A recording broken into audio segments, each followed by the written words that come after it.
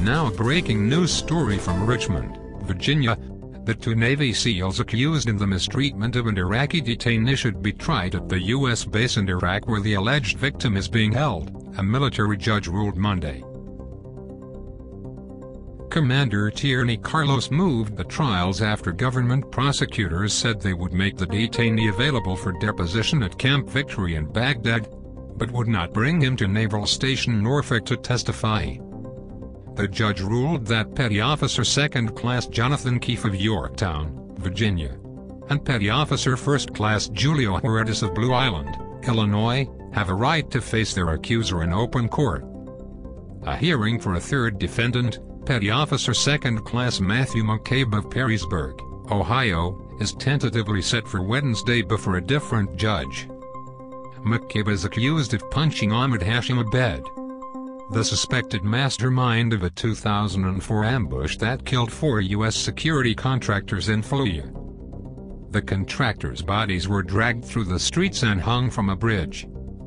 McCabe and the other 2 SEALs also are charged with dereliction of duty for failing to protect the detainee, and with lying to investigators.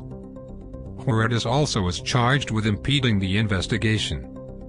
The SEALs have received an outpouring of support from people who consider them heroes for capturing Abed. Several members of Congress have asked that the charges be dropped, and more than 100,000 people have joined a Facebook page created to support the SEALs. Huertas' attorney, Monica Lombardi, said she welcomed the judge's decision. "We were going to have to travel there to do the deposition anyway, but the government said the witness wasn't going to be available for trial," Lombardi told the Associated Press. The judge said, "I'm thinking they should all be moved there."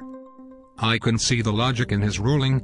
Phil Cave, a former Navy judge advocate now in private practice but not involved in the SEALs case, said that in his 31 years of experience with the military justice system he cannot recall any court-martial being moved from here to overseas, although there have been many moved from foreign countries to the U.S.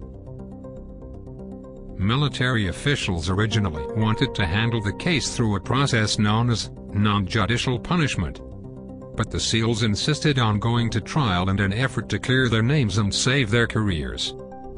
If convicted by a 6-person military jury, they could face up to a year in Leavenworth, a bad conduct discharge or loss of pay.